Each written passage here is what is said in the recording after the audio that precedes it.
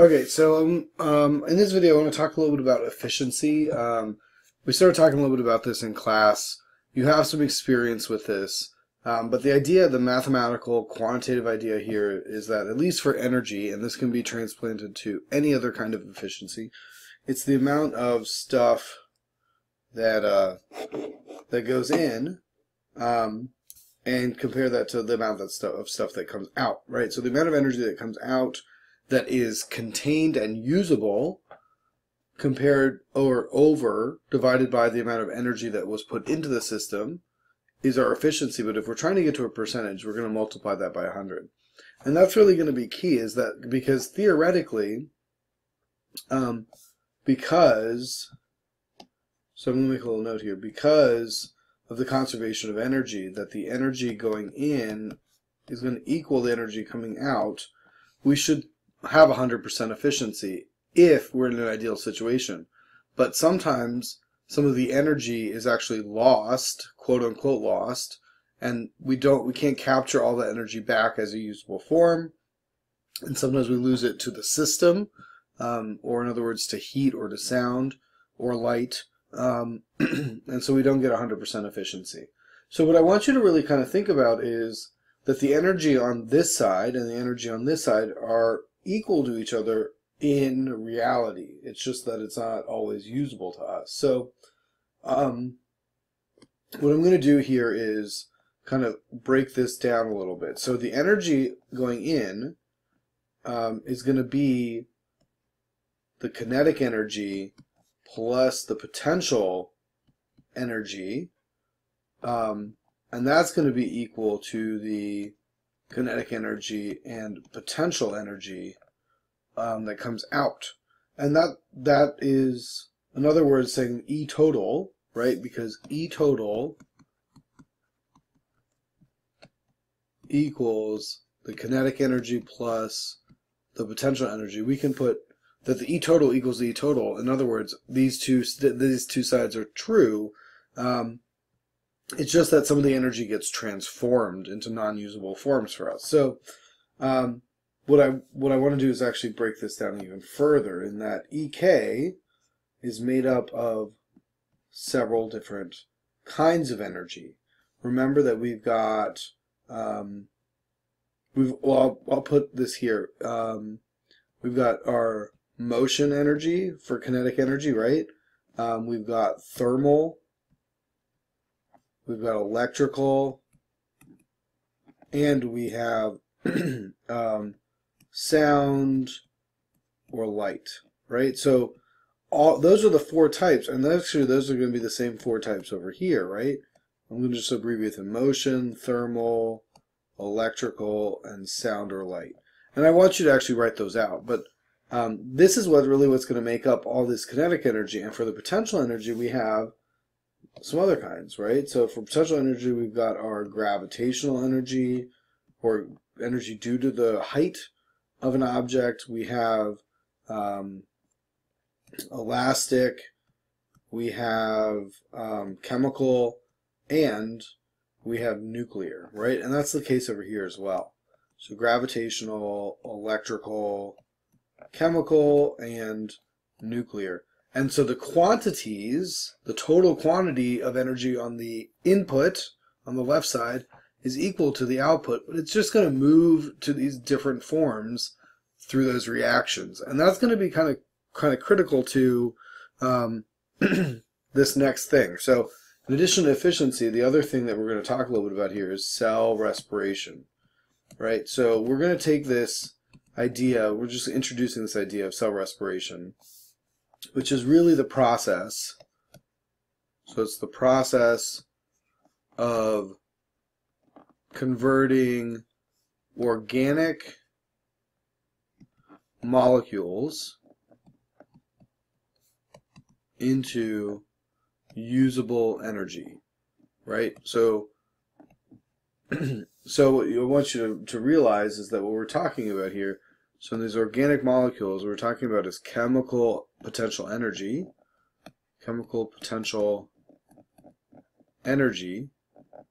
into something else that we can use, which is also chemical potential energy. So it's just a matter of changing it from one molecule to another, but that molecule that we're talking about here is ATP, which is critical for your proteins to function. So if we're to think about this a little bit more, the organic molecules that I was just mentioning, this is, I'm going to label this as aerobic cellular respiration. And again, this is really what your body does with the food that you consume, right? So what we're going to do is kind of color code these a little bit. So over on the left, for the reactants, we have glucose or some other kind of carbohydrate that you might be consuming, or even a lipid, plus oxygen gas that you breathe in, that will then, and this is just the overall reaction, there are certainly intermediate things that we'll learn more about.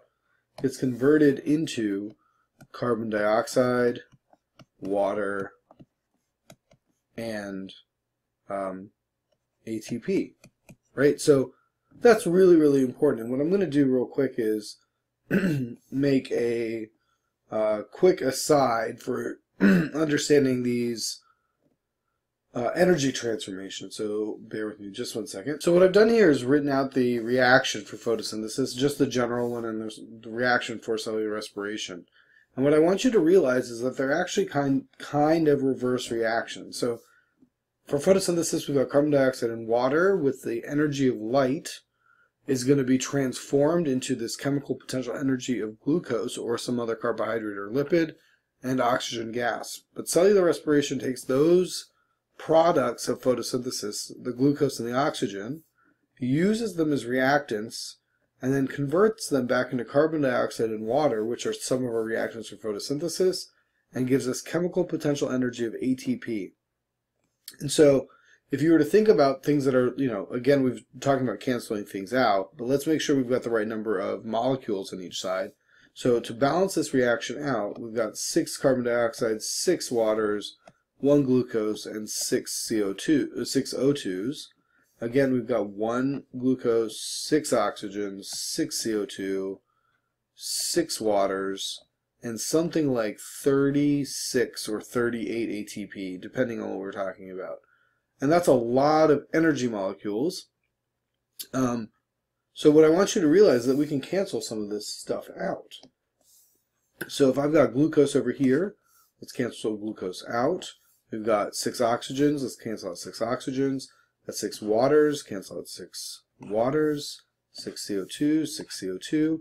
And really what we see here is that the light energy is getting transformed into chemical potential energy, right? So now again, here's a transformation of energy, and in the middle of this, in the middle of all this, it has to get converted into something else in the middle, right? So it's going to get converted into glucose, or C6H12O6. And that's just an intermediate. But along that whole process, it is not 100% efficient, okay? So whenever we process these molecules, we're going to, quote-unquote, lose some energy. And when we lose that energy, we're not capturing it all as ATP, because some of it, sorry about that, some of it comes off as heat, okay? Some of it comes off as heat, which is critically important because it's helping us maintain our internal body temperature, but it is an inefficient system because this is heat that we cannot recapture as a source of energy.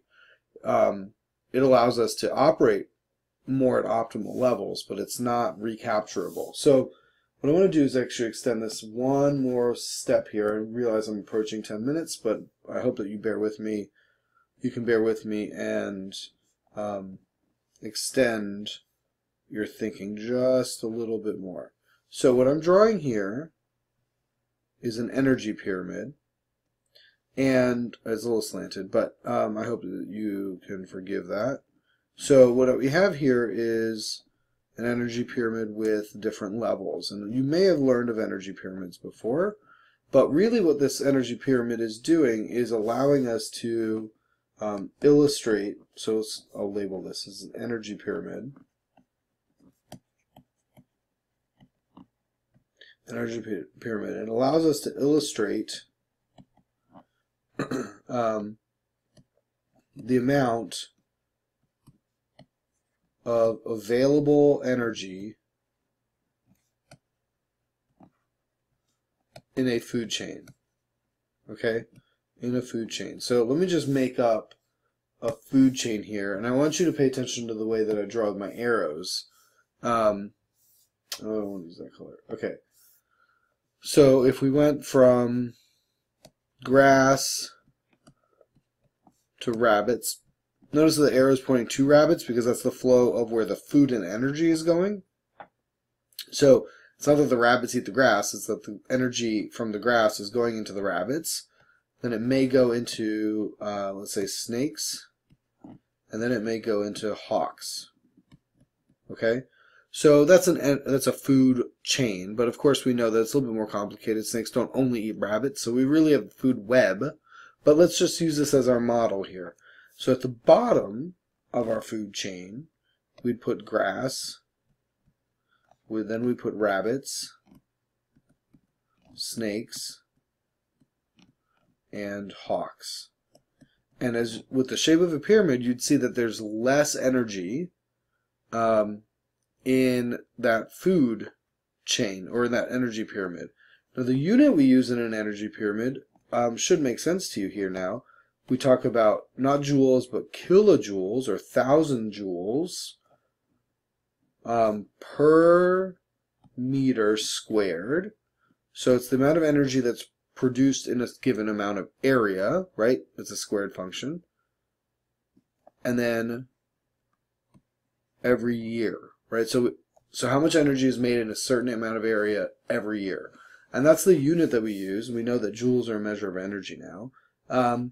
And so what we see is that there's less energy as we move up. And one of 3 reasons that I want you to ask me about the other 2, one of the 3 reasons that there's less energy available to the rabbits than there is in the grass, or less energy for the snakes than there was in the rabbits, is that each of these have lost energy as heat, right? So these organisms have to still function on their own energy, and so in doing so, in order to make ATP, which is key, we're going to talk lots and lots about ATP, it also produces heat, and that heat escapes into the atmosphere, perhaps out into space, and cannot be moved up the food chain. And really, when we talk about what is available to move from one trophic or food level, from one level to the next, it's only 10%, right? So only 10% of the available energy for grass moves to rabbits, and then 10% of that moves up, and then, which is 100th, or right, it's 1%, and then 0.1% of the original is moving up to the next level. So that's also another 10%. So we call this the rule of 10. And it's because of this inefficiency in making ATP, which isn't necessarily a bad thing. It just means that our energy, we lose that energy because we cannot capture it back into the system. Okay? I'm going to stop there because I'm at 14.